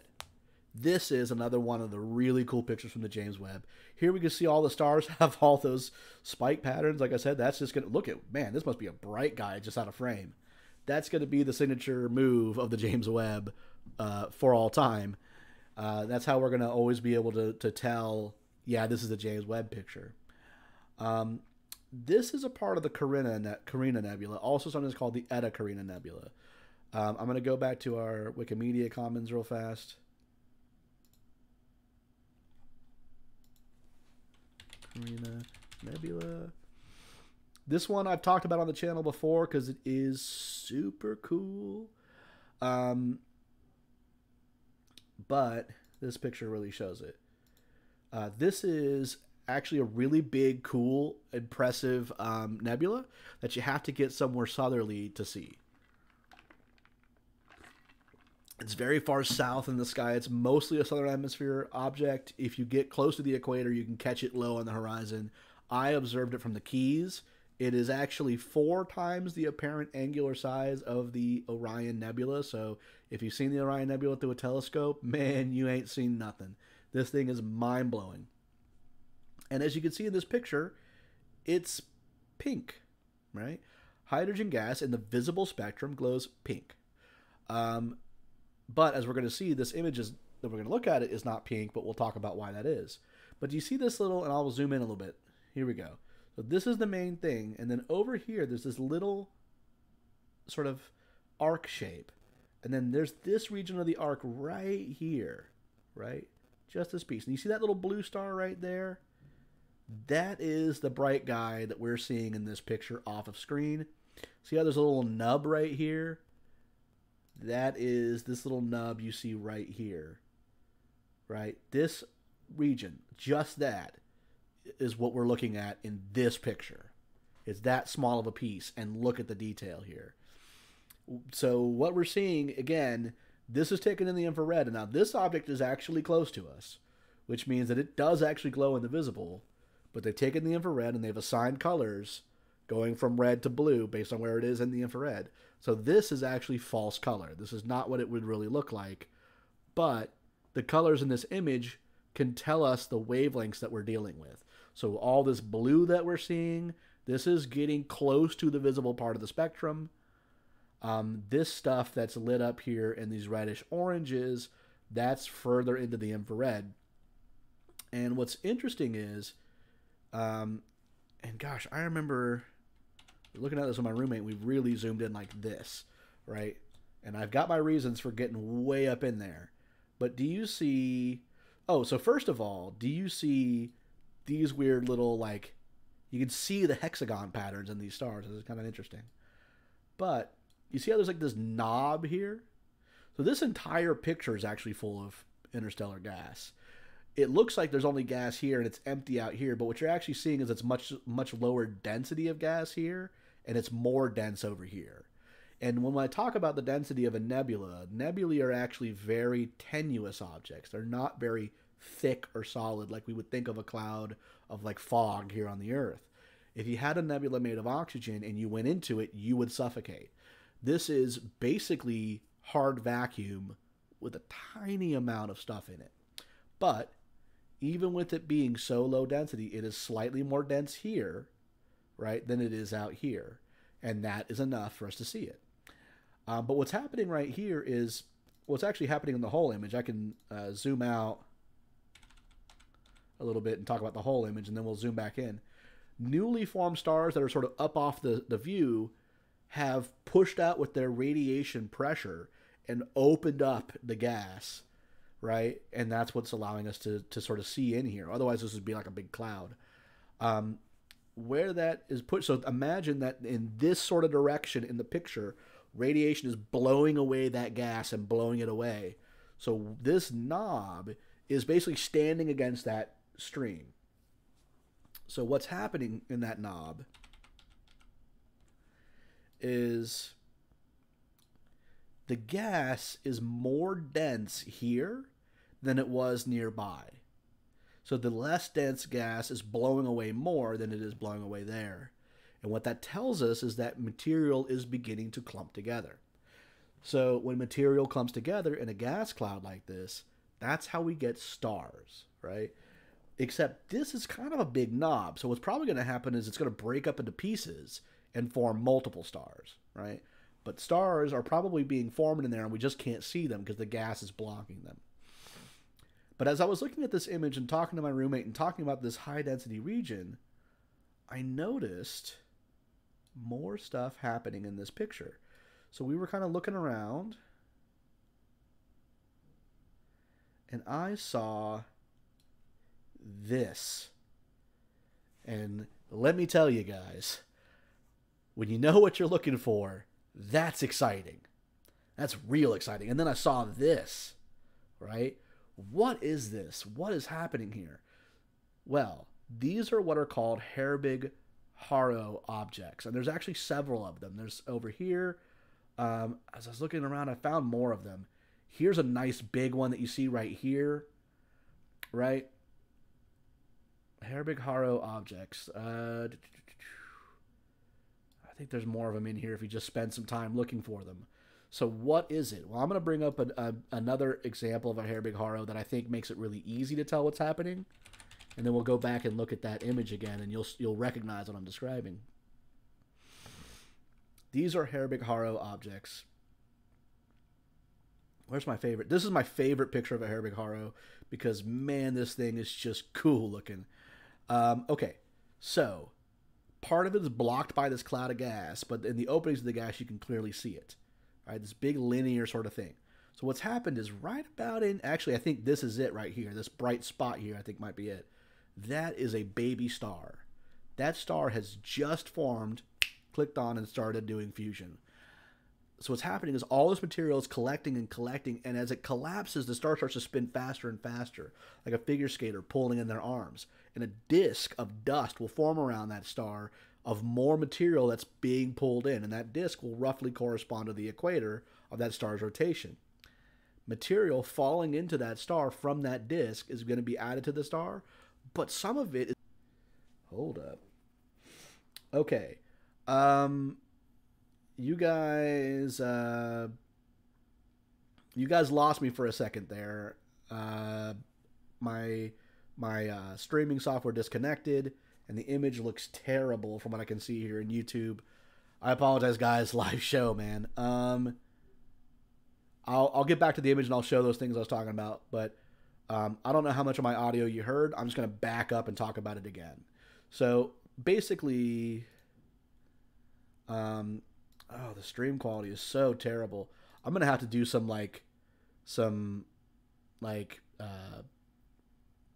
what's the word I'm looking for? Like post-mortem on this and figure out what the heck happened to my stream. Okay, so let's get back to the James Webb image, and then I'll get back to here. So what I was saying is, in this image, if I zoom in, I find, and somebody said, can I make my cursor bigger? Unfortunately, I don't really know how to do that to make it more obvious. But this bright thing that I'm seeing, this bright yellowy guy that I'm trying to draw a circle around, or this sort of yellowy stuff that's almost looks like boomerangs coming out. And what I was saying is what these are, they're Hare-Big-Haro objects, which is what this is. And basically, this is a star that, as it's forming, spins faster and faster and faster as material gets sucked in, like a figure skater pulling in their arms. It accelerates the spin, and that disk of accreting material falling in, some of it gets heated up to a plasma state, gets ionized, and gets drawn up into the magnetic field lines of the newly forming star and gets accelerated off the poles, north and south. And as it does, robs this spinning system of some of its energy, slowing the rotation enough that the star doesn't immediately throw itself apart. So what's actually interesting is I've seen objections to the nebular hypothesis, the idea that stars form out of clouds of gas, that say like, oh, a star can't form because it'll eventually speed up to the point where it flings itself apart. This is actually part of the solution to that. Hare-Big-Haro objects are why stars don't just spin themselves to pieces while they're forming, because those jets of ions getting flung above and below the star at relativistic speeds, meaning like accelerating at near the speed of light, steals angular momentum from the star and keeps it from spinning itself apart. But also what happens is that stuff hits the interstellar medium. And this is interesting because it looks like this piece of the sky is empty, right? Like there's obviously a cloud here and here, but there's nothing here. But you can see all this that's glowing is not actually the material flying away from the star. That's invisible. What you're seeing is it strikes and ionizes all the gas that was already there, like a laser shining through fog. And so it reveals that this actually is all full of interstellar medium, even if it looks empty. And that's what that is. So when you're seeing these Hare-Big-Haro objects in this picture, and I really do hope that you will take the time to zoom way in and look for the telltale signs, you are seeing the birth of new stars. Here's another one. This one's kind of obscure, but this is, so they almost look like they have boomerangs at the end. So when you find that boomerang shape, there's probably it stretches down a bit, but the end is the brightest, easiest part to spot. And just like how, and this is where I get poetic about it, but you know, when we're born, we announce our birth, right? We start screaming and crying. Stars, when this is the star's version of crying at birth, is it throws out these jets. So you're seeing stars, you know, when introducing their birth to the universe in the form of these. There's probably a star right about here. It's throwing one up and throwing one down, that forms those jets. And that's one of my favorite things about this particular image, which I will now zoom out of again. That, but also, yeah, see here you can see it, over here you can see it, there's right there. The image is just full of them. But also, I just think it's just beautiful, man. It's just an absolutely beautiful picture. I'm going to check the chat real fast and see what you guys are talking about. No one's missed a single syllable. Oh, okay. My computer literally told me like OBS lost its connection for a bit there, so I guess you probably will lose syllables. Or no, never mind. You wouldn't, because if you heard me, that was after that happened. Well, anyway, I repeated myself. Hopefully that wasn't too painful for you guys to have to sit through that explanation twice, but I just wanted to make sure that nobody missed it. I'm looking here. It looks like we had up to 9 people watching live. That's cool, man. And people have been like, the line's been going up and down, so people have been jumping in, some hopping off. So that's awesome, dude. Again, as I always say, if you're here, man, say hi. I love to know who's watching. Even if you don't have a question about anything or a comment, just be like, hey, Dave, what's up? I'm watching. And then I know you're watching. And I know a lot of people are watching like by like throwing it up on their TV or whatever, and they can't comment, and I'll hear about it tomorrow at work and stuff, and that's cool too. All right.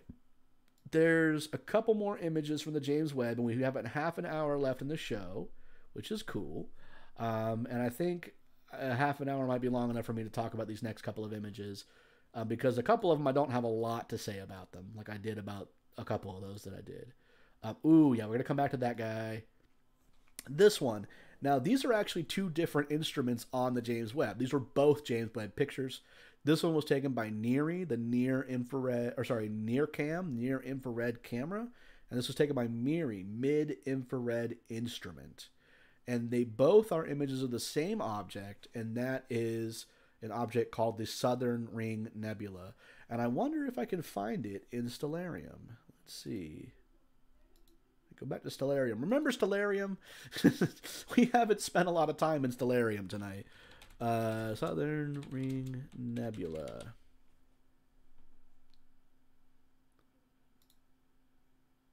There it is. Okay, that's interesting. It's near Vela. Vela is a southern, not super southern. You can see it. I've seen it from like the Keys, but more so southern hemisphere. Constellation, and there it is right there, Caldwell. It's also on the Caldwell list. That's interesting. Caldwell list is a list of objects. Sir Patrick Moore compiled this list, but he didn't want to use M because M already stood for Messier, right? So M for Moore would be confusing, so he used like his mother's maiden name and called it the Caldwell list. It's another set of objects you can look for that are particularly impressive and visible through amateur scopes. So maybe next time I'm down in the Keys, I might try to make a point of observing this thing with visible light. What we're seeing, though, in the James Webb pictures, again, these are infrared images in which colors have been assigned. So this is not what this object looks like in visible light, because this is a nearby object, so not redshifted enough for that reassignment to actually make sense in terms of it looking like how it would look. I'm actually curious to see what it looks like in visible light. So I guess like this. Maybe that. See how it's all green and red? That smacks of false color to me, because the Hubble has its own system of like assigning green to oxygen and red to hydrogen, whatever, where a lot of Hubble images are sort of like these green and red looking guys, but there's like significance to those colors. But anyway, who knows? But that's what that image is. Where did it go? I've often said on this channel, and I will say it again, that planetary nebula is a dumb name. These have nothing to do with planets. It's the dumbest name in the history of dumb names. The first guy to ever see one said, kind of looks like a planet, and it stuck. That's literally all it is. But what we are looking at, and I do talk about this a lot on the channel, but you never know, we might have new viewers. When an average size star, something around the size of the sun, ends its life, or reaches the end of its, ends its life has implications, reaches the end of its life, and it runs out of fuel in the core undergoes core collapse. The energy of the collapse allows it to take that helium that it's made and turn it into carbon, oxygen, and nitrogen, and it does this in a sort of cyclical manner, collapse, expand, collapse, expand, and as it does, the radiation of those events puffs the outer layers of the star out into a red giant, and then continues doing so until they all just sort of drift away in an expanding spherical cloud of hot, glowing ionized gas with a chunk of carbon in the middle, carbon, oxygen, nitrogen, all kind of solidified in the middle, not doing fusion, but just glowing from heat, just being so hot that it glows. And that's what you're seeing here. And this star in the middle is that white dwarf. We call that a white dwarf. What's interesting, though, is this white dwarf is actually part of a binary pair. So this thing died, but it's not alone. So in the middle of this big sphere of dead star, it has a friend. There's a second star. And obviously the white dwarf is going to be smaller and less gravitationally significant than any actual active star. So, and actually that might be the one that we're seeing here, not the white dwarf. But the white dwarf is actually orbiting around that other one there in the middle of this expanding ionized cloud of what used to be that star. And then that's mainly all I have to say about this image, except that these two, here they are zoomed in. So there's the mid-infrared. Mid-infrared, that's, mind you, that's further into the infrared than the near-infrared. And then this is the near-infrared. So this is just below the visible spectrum. Let's talk about this. This is probably the last James Webb image I'm going to discuss tonight. And I saved it for last because it is really, really cool. This is a group of galaxies known as Stephan's Quintet. And it does not look like this in the visible spectrum. I'll show you what it looks like in the visible spectrum.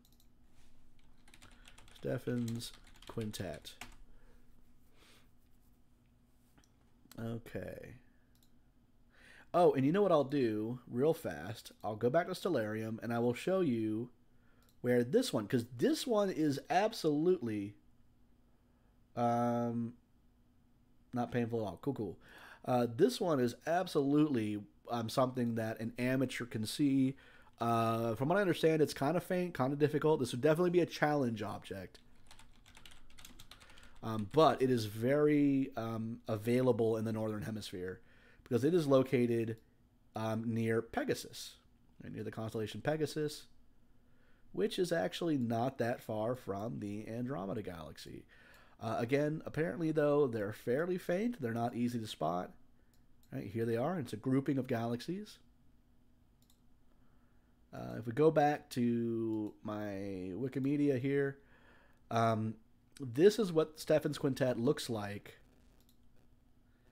in visible light, right? This is a Hubble image of Stephan's Quintet.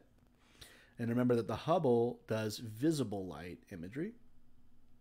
So here is a pair of interacting galaxies. This is actually one galaxy, here's another. Every bright glowy bit is the core of a galaxy.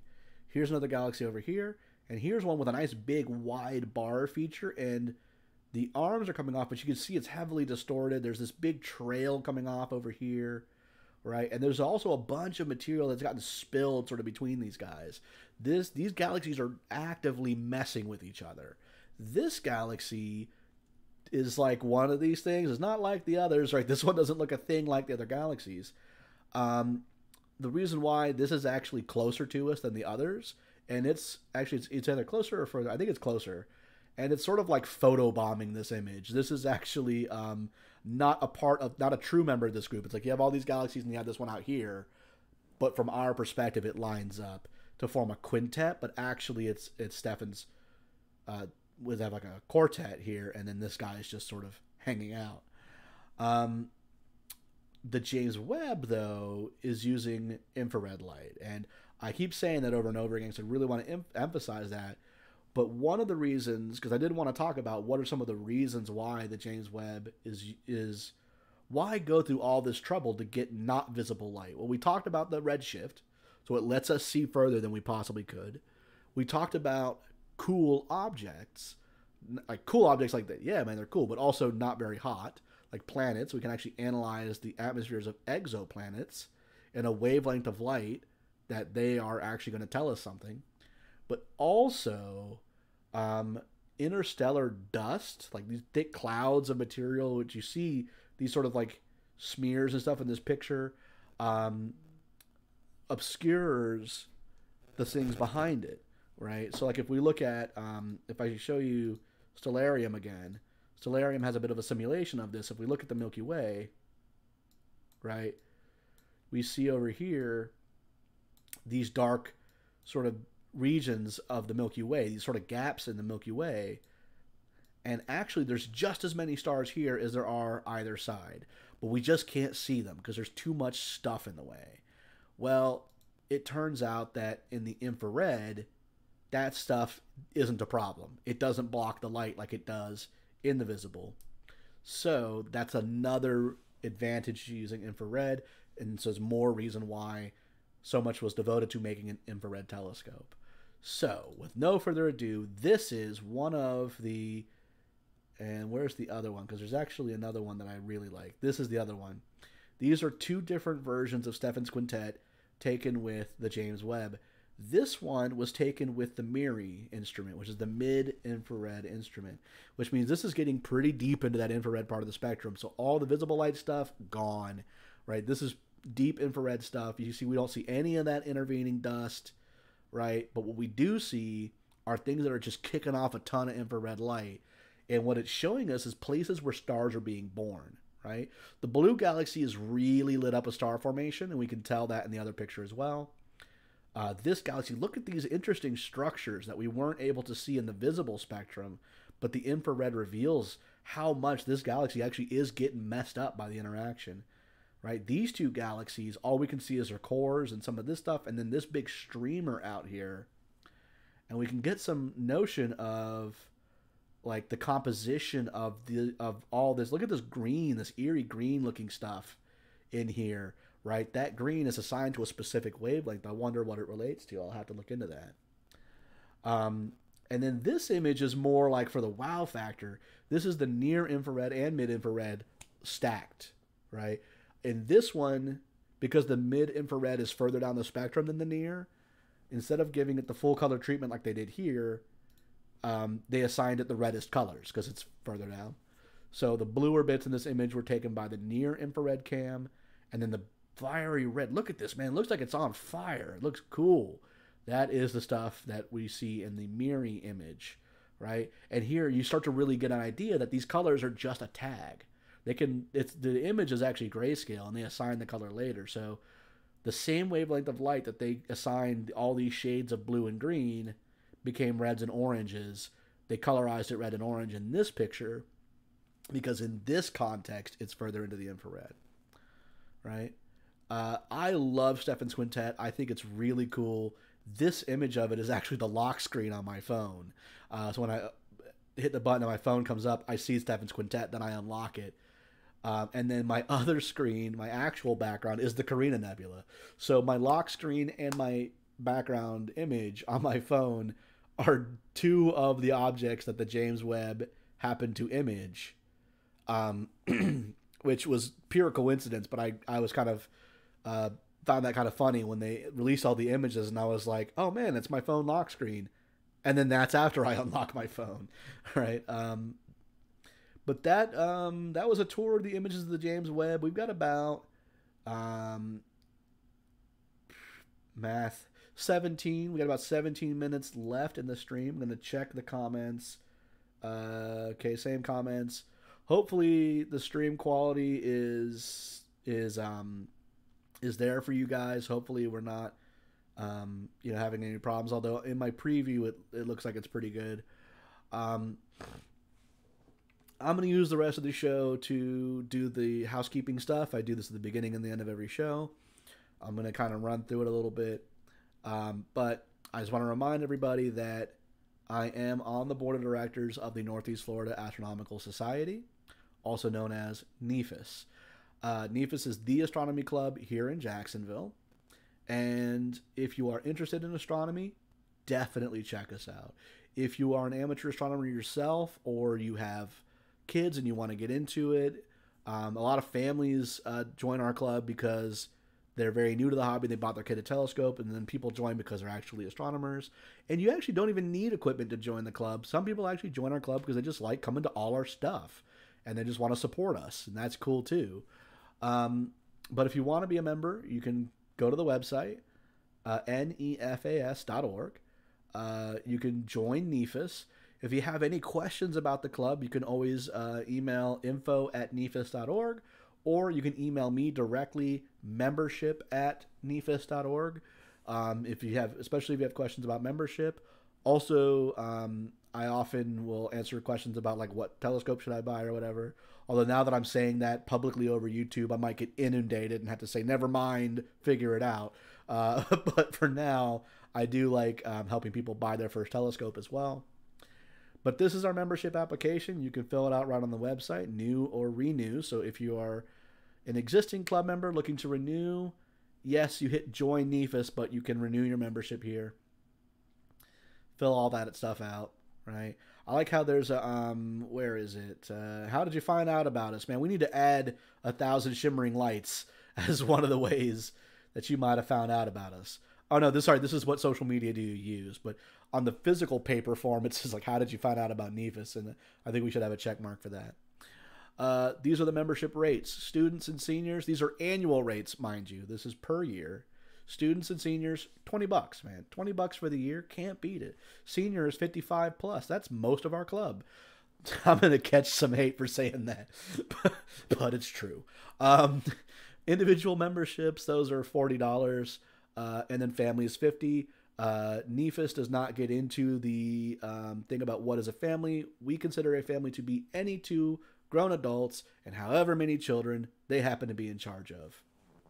I'll take a sip of my water real fast.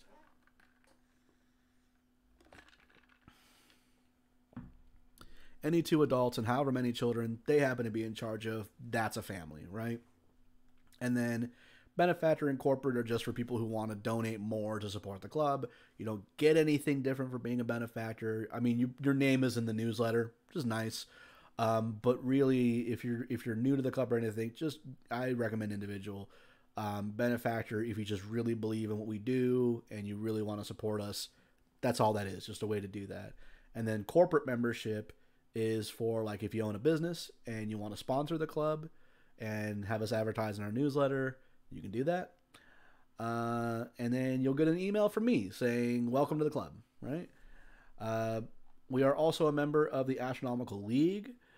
We also, and I forgot to mention this at the top of the hours, the top of the 2 hours, but we also have a telescope loaner program where people can borrow 6-inch aperture Dobsonian telescopes. If you're a member of NEFAS, you can literally check it out like a library book for a month and give it back. So if you, again, this is a big selling point for like families who want to get into it, not sure what to get their kid, not sure any of this stuff, or just really need all of it, you can literally use our telescopes, right? And that's a value there. You can check it out and bring it back and say, oh man, we loved it, dude. We do ask that you don't just check it out back to back, right? If you check it out and bring it back, we're going to try and loan it out to other people.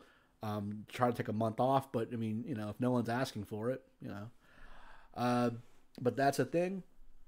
And of course, again, our calendar of events, for those of you who weren't here at the beginning of the show, again, just going to kind of go through these sort of quickly because I want to spend all night on it. But we do have 2 dark sky observing sessions coming up. Those are the inwardly focused. Those are the things we do for us. They're not outreach. They are us going out in the middle of the woods and observing. That said, they are open to everybody and they are friendly. You're not going to like come out and have us be like, no, this is our spot. Like, it's not like that. Just bear in mind that it's not like a outreach event where we're all set up and people are lining up to look through the telescope and we're giving presentations. Most of the people out there are using their own equipment, making their own observations, and they may be, very into what they're doing and may occasionally say like, hey, come take a look through the eyepiece, but just expect that it's that kind of atmosphere. It's more so this is their inwardly focused thing. Also, it's very remote. We don't have any bathroom facilities. There is wildlife out there, right? So just keep all that in mind. Also, I'm not expecting the weather to be great on Saturday, but weather permitting, we'll have people to meet you at Firehouse Subs if it's your first time heading out. And then getting into next month, we're going to have our picnic first Saturday. That's a members-only thing, members and guests. But after that, from 7 o'clock to, honestly, when we all get tired and go home, we're going to have our Hannah Park Stargaze, which is our that is our public thing. That is our outwardly focused event for people to come and look through telescopes, learn about the universe, and just have a great time. I give a laser pointer tour of the sky. It's sort of a short version of what you get at the beginning of my broadcasts, where I point out the constellations and talk a little bit about what's up there, maybe tell some myths, that kind of thing. It's a great time. I honestly highly recommend it. And then, of course, next broadcast is going to be on the 18th of August. So August 18th, unless extenuating circumstances, that's going to be the next Thousand Shimmering Lights broadcast. And that wraps it up with about 10 minutes left on the clock. I'm going to check out the chat real fast. Yeah, we should ask. We should put, yes, I heard from 1,000 Shimmering Lights. And us old people, yep. So, yeah, that's pretty much it, man. I did want to mention something that doesn't have anything to do with astronomy, but it's just something that happened to me this week. And I've got a platform, so why not? We talked a little bit earlier about James Webb and his legacy, but also I was on Facebook and I saw a post, and it was very bigoted. It honestly surprised me how bigoted it was. Didn't have anything to do with astronomy. It was a different group entirely, and it turned out the post was by an admin, so I'd left the group. I was like, nah. It was actually what it was it was like a Lord of the Rings fan group, and I was like, nah, I'm good. And it just got me to thinking. First of all, it was really surprising to me because it was so blatant. And I just wanted to say that, you know, one of the things I like about astronomy is it puts us in perspective. It puts us where we are because we see how vast the universe is and how small the Earth is. And I just wanted to say to everybody listening, whoever you are, however you identify, whatever your preference, your religion, anything about you, you are a child of the good Earth, and you are my brother or sister in humanity, in the human race. And I believe the Earth is small, and I don't think we have room on this Earth for bigotry. Flat out. And when I saw that Facebook post, like I said, I just left that group. I was like, if that's what the admins are like, I'm out of here. And I just wanted to say that. I don't know. I feel like I got a platform, and the official stance of 1,000 Shimmering Lights is that the Earth is too small for bigotry, right? We all share this planet. In fact, I'm going to bring up the pale blue dot image to really drive it home. Pale blue dot, right? This was a picture taken by the Voyager spacecraft, right? Can we get a better picture of it? Honestly, the quality of the stream may not even show it. But you see these little beams of light here? This is the sun's kind of off the image. As the Voyager was like leaving, it turned around and took a picture of the Earth. And where is the Earth in this picture? Well, if I zoom in, right? I'm zoomed in about as much as it will let me zoom in. This little blue dot, that's the Earth, right? And I never noticed there's a second dot here. Is that the moon? That'd be really cool if it was.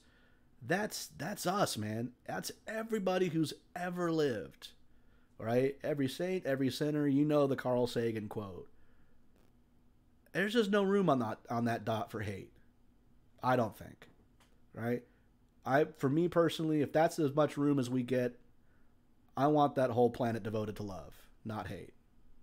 So, again, it has nothing to do with astronomy. It's just something that came up this week and something I wanted to say publicly for everyone to hear, that I just don't think there's room for it here on the Earth, and there's not room for it on my channel. Thankfully, no one said anything bad in the chat or anything. It's not like I'm calling anybody out.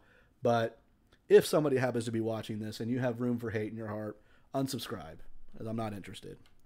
Right? But for those of us who have love in our heart and who want to learn, this little blue dot is for all of us, and for all of us to share together. And so is the sky when we look up from that pale blue dot. So I very much encourage you to get out somewhere dark and see the 1,000 shimmering lights that are above our heads every night, and put yourself in that cosmic place where you realize that we are all on this earth together in the vastness of this incredible universe, and that there is so much beauty out there and so much interesting stuff that we can see and that we can learn about. And yeah, and I hope you guys have a great rest of your month until I see you guys next month. And remember to keep looking up, and maybe uh you know aim down your outdoor lights if you have them so that we can all see it. uh and I'm just going to zoom back in again here, right? Get back to that pale blue dot that is our home. And of all the images taken by the James Webb, I kind of want to leave you guys with this picture. We got 5 minutes left in the stream, but I don't really know what else we could talk about. I'm just going to keep an eye on the chat and see if anyone's saying anything. But otherwise, I hope you guys have a wonderful evening. I think I've said that already. I've said that multiple times. But also, thank you, man. Thank you guys so much. I say this every stream, but it really, honestly means a ton to me that so many people tune in to watch this and watch them later. I've looked at my metrics, and I've noticed a lot of my watches are actually later on. People watch them later. And I really appreciate that, because it means you guys all want to learn and you want to experience the universe and all that cool stuff. So thank you again. I'm going to watch the chat for another 4 minutes, and then I'm going to throw the title card up, and hope you guys have a great night.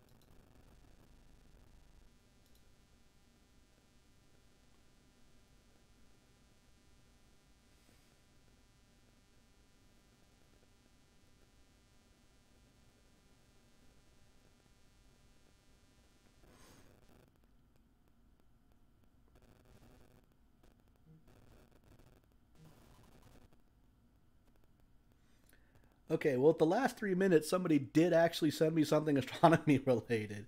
So I'm going to see if I can pull it up. Apparently, there is an image from the James Webb Telescope of Jupiter that actually does show the rings. Let me see if I can find it here. James Webb, Jupiter's rings.